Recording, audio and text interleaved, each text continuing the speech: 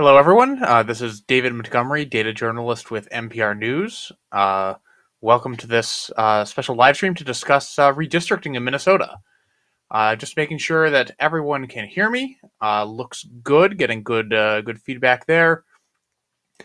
So as you may or may not have noticed, Minnesota is in the middle of congressional and legislative redistricting. This happens every 10 years after each U.S. Census in order to redraw the lines for America's political maps to match the population changes over the past decade.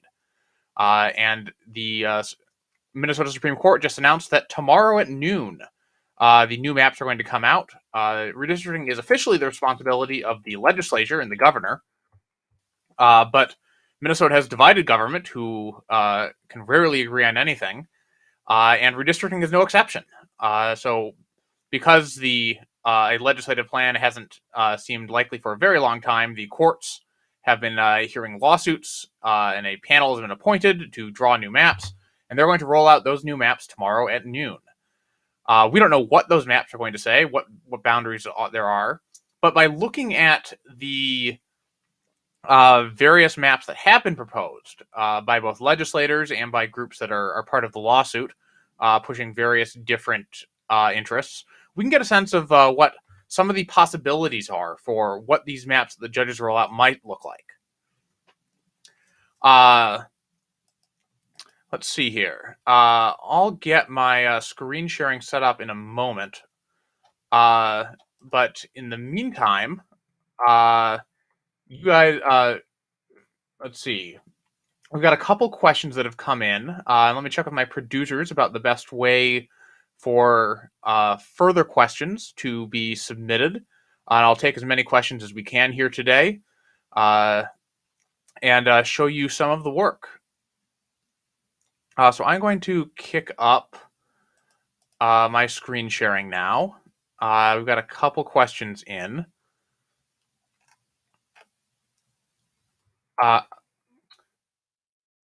If you can leave a comment with your questions, we have producers who are monitoring that and will get those to me, and then I will be able to relay those questions on to you. All right, so let's get screen sharing on. All right, without creating an infinite regress of the screen sharing here. So in general, there are 7 different redistricting proposals that are on the table right now. 3 of them are from legislative groups, Democrats and Republicans in the state legislature. And then 4 are from outside groups who are part of this lawsuit. 2 of them are representing the interests of Minnesota Republicans and Democrats in particular. One is from a group of election experts who've been involved in redistricting for years. The Watson plan, they're championing a sort of least change approach that preserves the current map as much as possible. And then there's another plan called the Corey plan. It's a coalition that's trying to maximize the interests of communities of color. So if we look over here, you can see this this map here. This is Minnesota's current congressional map. We've got 8 districts. In general, there's the one district is centered on the northeastern part of the state. That's the 8th district. One is a southern district, District 1. We've got a western district, District 7. And to zoom in on the metro, there's District 5 is centered in Minneapolis, District 4 on St. Paul, District 3 is the western suburbs, District 2 is the southern suburbs, and District 6 is sort of the exurbs currently to the north and west. So I'll just roll out let you sort of see how some of this stuff can change. Let me turn off the highways here just to make this a little easier to follow. So this is the current map. And here is a version from the House Democrats where you can see some pretty big changes. So with the current map, the 8th district sort of runs through the northeastern part of the state. In this proposed map, the 8th district would run all across the northern part of the state, and the 7th district would shift down to the southwest, and so on. That just gives you an example of some of these changes that can be made.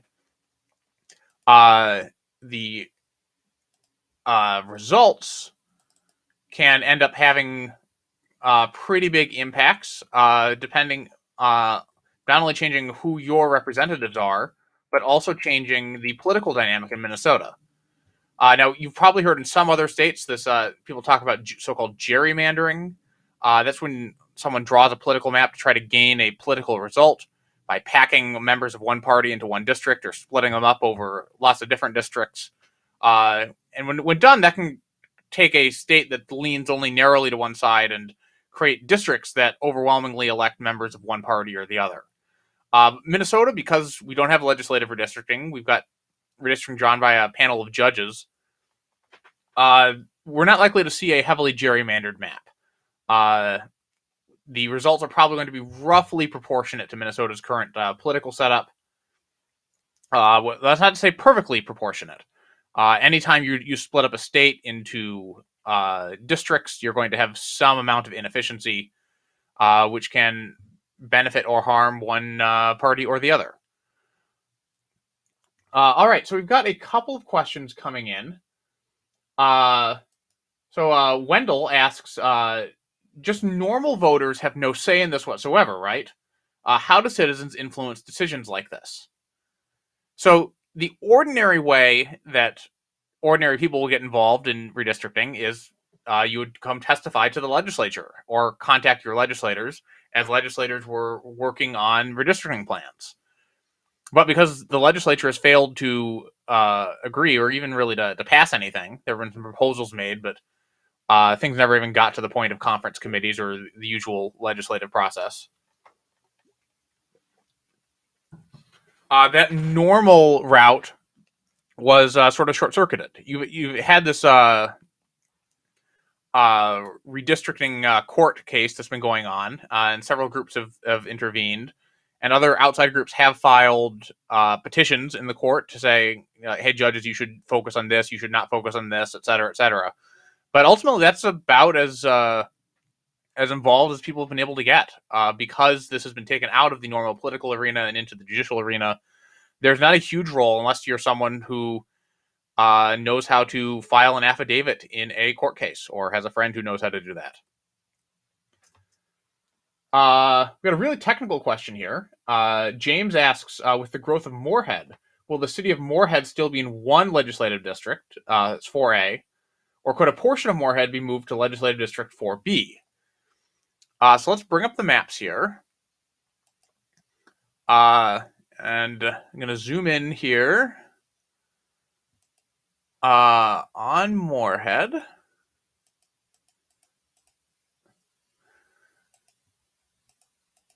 All right. So let's look at the current legislative district here. I'm going to make this a little lighter so it's easier to see. So right now, legislative district 4A encompasses all of Moorhead, as James pointed out. So let's look at what some of these other plans would do.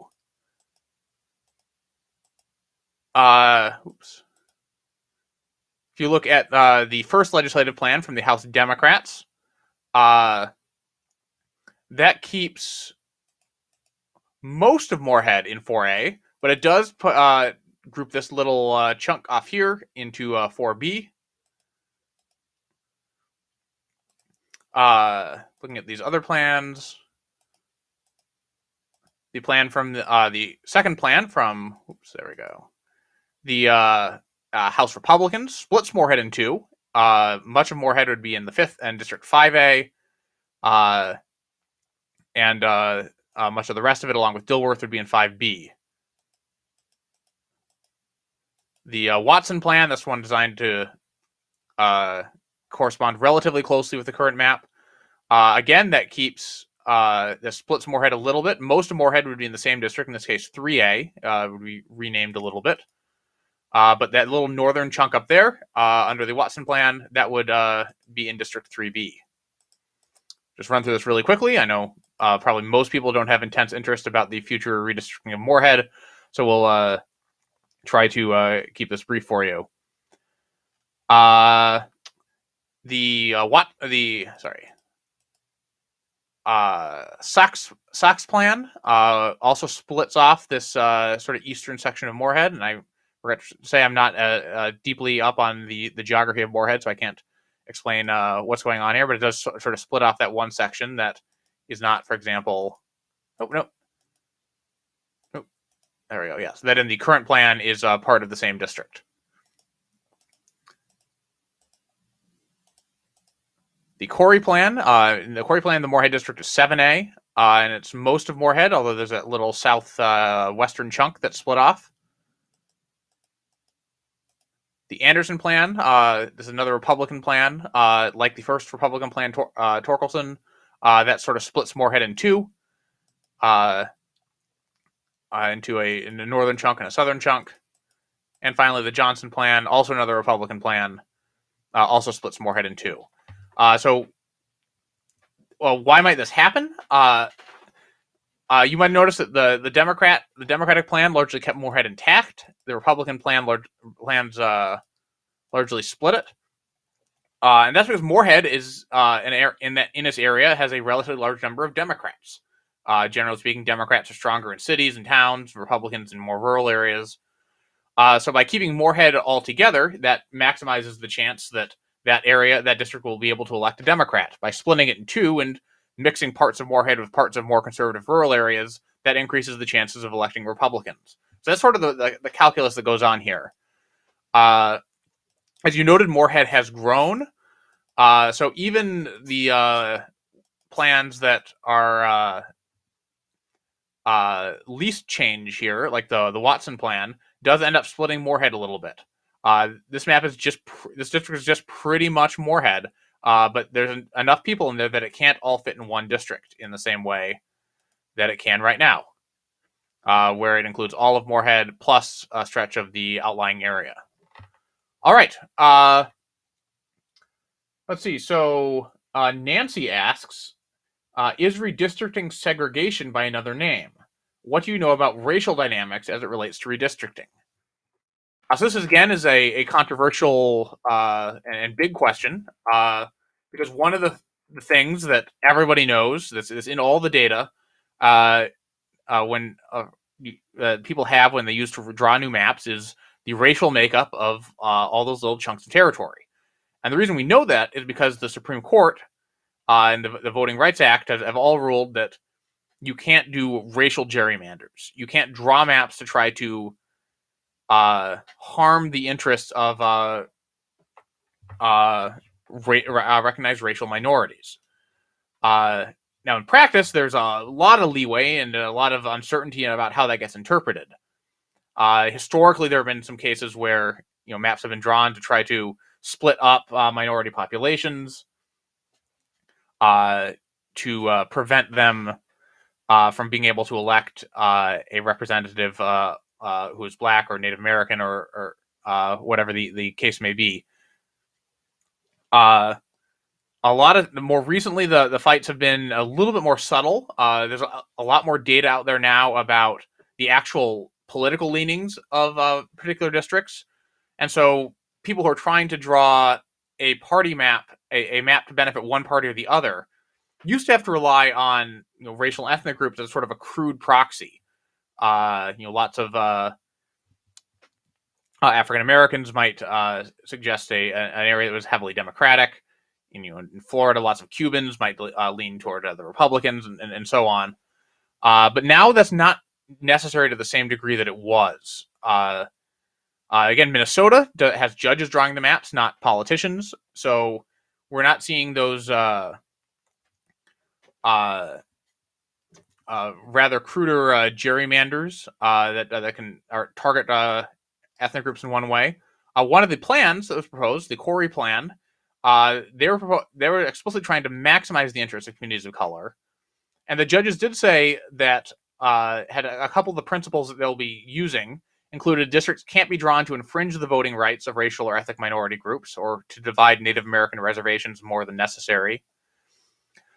And so-called communities of interests should be kept together where possible. And that's a very broad group. It includes ethnic groups, but also social, geographic, cultural, economic, occupational, etc. Uh, One of the stats that a lot of the plans that were submitted to the court considered was the number of minority opportunity districts. Those are districts where a racial or ethnic minority has a sufficient number of people that there's a good chance that they would be able to elect a member of their group to represent them. So that's the sort of thing that was tracked. But in the idea of trying to promote representation to some degree of those groups, rather than trying to harm them, as in some of the segregationist gerrymanders that we've seen in the past.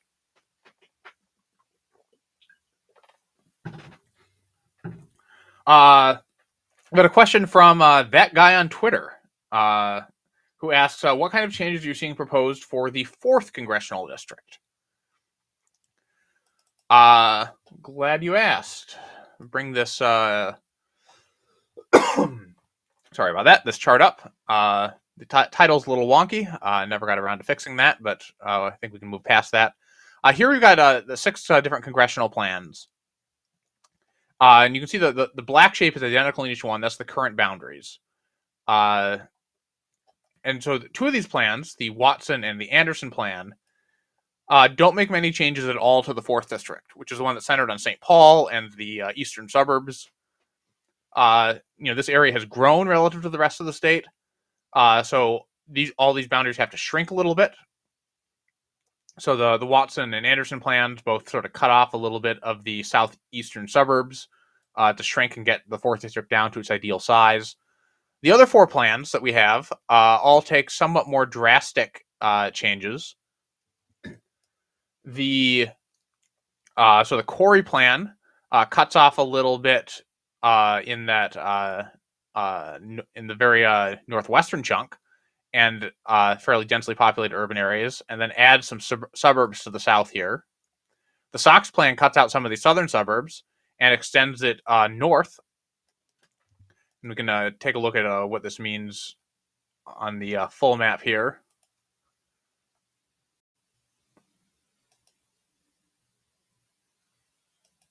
So here's the 4th district right now. And if we toggle on the Sox plan, we can see that it's adding all these northern territories, which are places like Hugo, Lino Lakes, Forest Lake, Scandia. Those are places that are currently in the 6th congressional district, and the Sox plan would add them into the 4th. The Murphy plan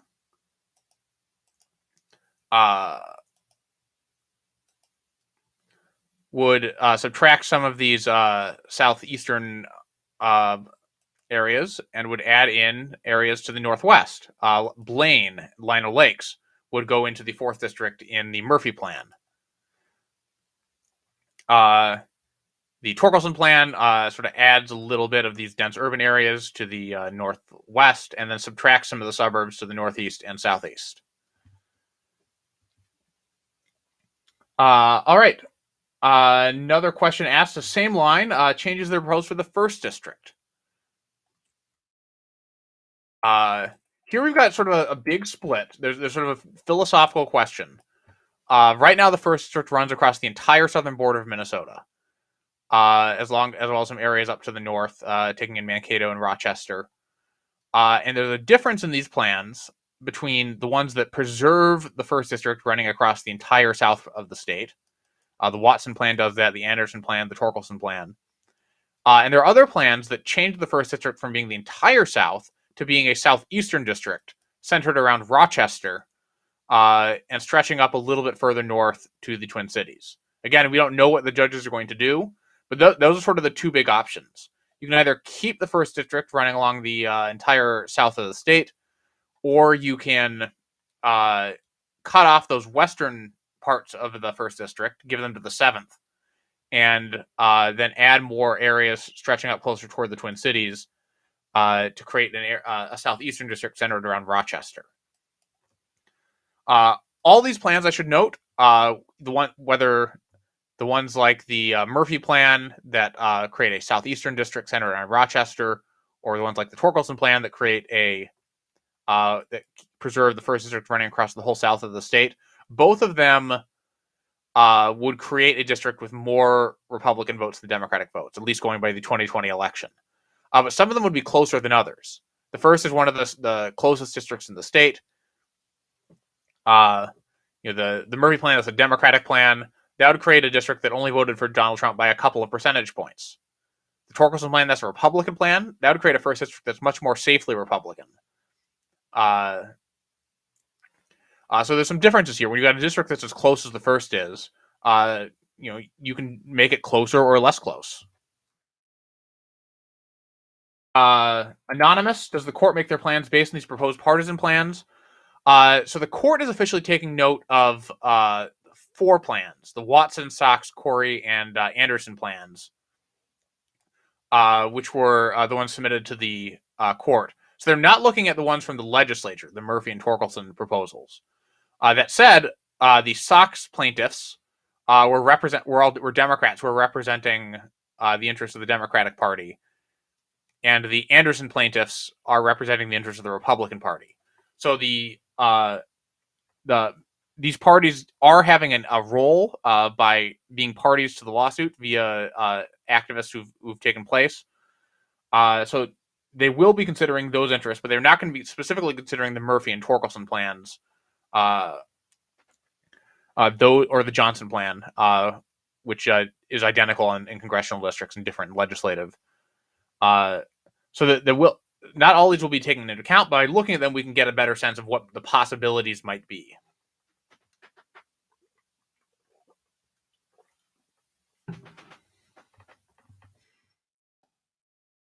All right, waiting for other questions to come in. Comment with your questions. Our producers will notice them and flag them for me.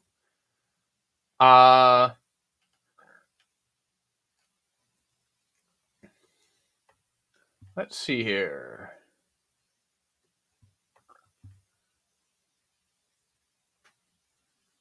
Ryan on Facebook asked, does the court look at the existing map? The answer to that is yes.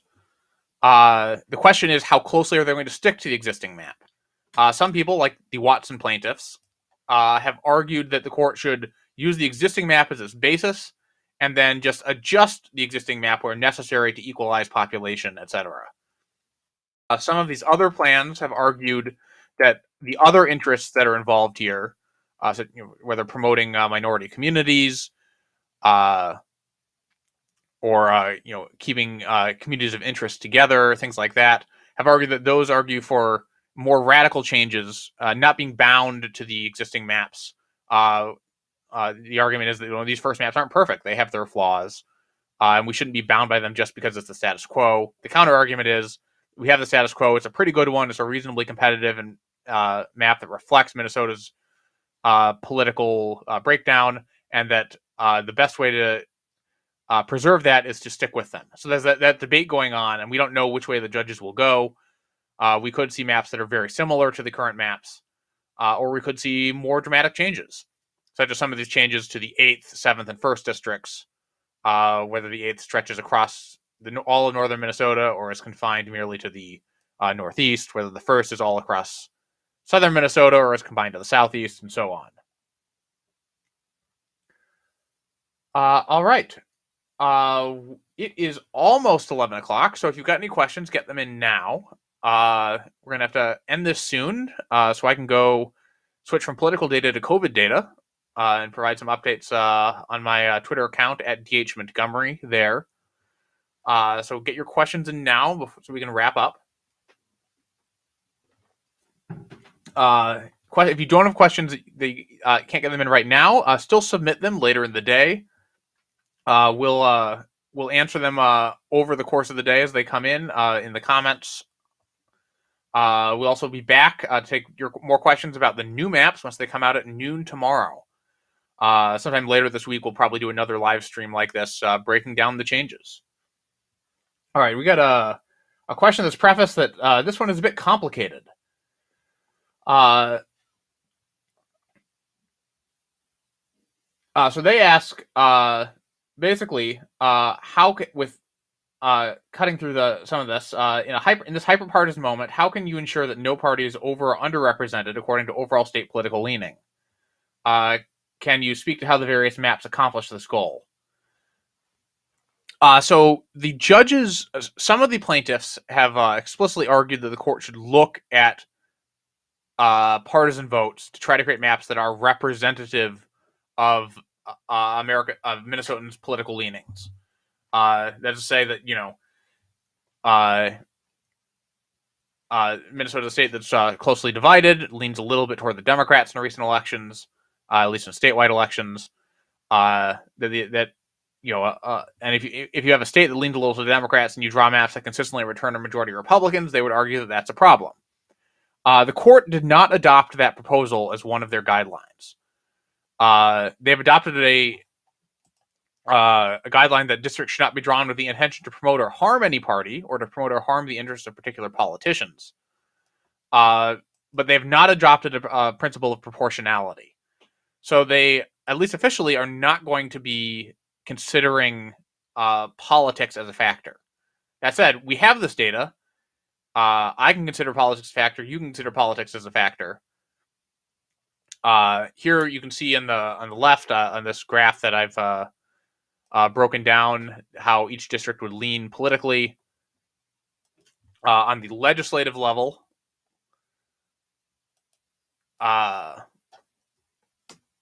you can see that if Minnesotans vote the way they did in 2020, you would most likely see a Democratic Minnesota House in the legislature. Because the majority of the seats were won by Joe Biden, or rather, Joe Biden got more votes than Donald Trump in 2020, and a majority of seats under all these different maps, from the ones drawn by Democrats, the ones drawn by Republicans, the ones drawn by nonpartisan groups. And in order to win a majority, Republicans would have to eat deep into places where Joe Biden won. But if the political environment is a little bit more favorable to Republicans than 2020, where Joe Biden won about 53% of the vote in Minnesota, or at least the two-party vote, then the picture changes. So if you weight this based on the 2016 vote, when Hillary Clinton won by just a bare minimum margin over Donald Trump in Minnesota, suddenly all these maps are either toss-ups or lean toward the Republicans. And you might say, well, why if Hillary Clinton narrowly won, do these maps lean toward the Republicans? Well, some of them are drawn by Republicans and sort of intended to produce that result. But it's also the case that in Minnesota, as well as most other parts of the country, Democrats sort of naturally, because Democrats represent urban areas, areas that are represented by Democrats tend to be more heavily concentrated. The Democratic strongholds tend to be 80 or 90% Democratic. Republican strongholds are often like 70% Republican, which means that Republican votes are more efficiently distributed when it comes to trying to win a majority of districts. And this, you can quantify this with a measure called the efficiency gap. And it turns out in almost all these plans, from the existing map to even some of the plans drawn by Democrats, would have a so-called efficiency gap that favors the Republicans. There's one exception, is the map drawn by the House Democrats for the House, which, not surprisingly, they managed to find a way to create a map that's more efficient for the Democrats. But pretty much all these other maps, even with the 2020 electoral results, Republicans are a couple percentage points more efficient. Now, this isn't an aggressive gerrymander. People have often used 7 or 8% efficiency gaps as a sign of a gerrymander. None of these maps are that extreme. Certainly, even despite these efficiency gaps, Democrats absolutely could and have win a majority of both chambers here. But Republicans have this very slight advantage just based on how people are distributed. And it's hard to get around that with single-member districts like we have. The question asked about this idea of multi-member districts is another proposal that's been tossed about to try to deal with this, where each district elects multiple members. Parliamentary systems have what's called proportional representation, often where You look at the statewide vote and you apportion out the seats based on the share of the statewide vote. There are lots and lots of different models out there in political science of ways to draw maps to try to accomplish various goals of proportionality and such. With the single member districts with first past the post elections, there's only so much you can do. And right now, in our current political environment, that gives a very minor edge to Republicans, even with a fairly drawn single member district map. All right, well, I've got to wrap things up and head over to COVID. So thank you, everyone, for joining. Keep your questions coming in. We will answer them. We will also be back, as I said, later this week after the maps are released at noon tomorrow to do another video Q&A. And also, of course, stay tuned to NPR News and nprnews.org to read articles and hear newscasts discussing the maps as they come out tomorrow, looking at the impact that they are. If you go to nprnews.org right now, we've got an article that I wrote last week that includes a tool where you can type in your own address and see how each of the different plans would redistrict you. So stay tuned. Keep your questions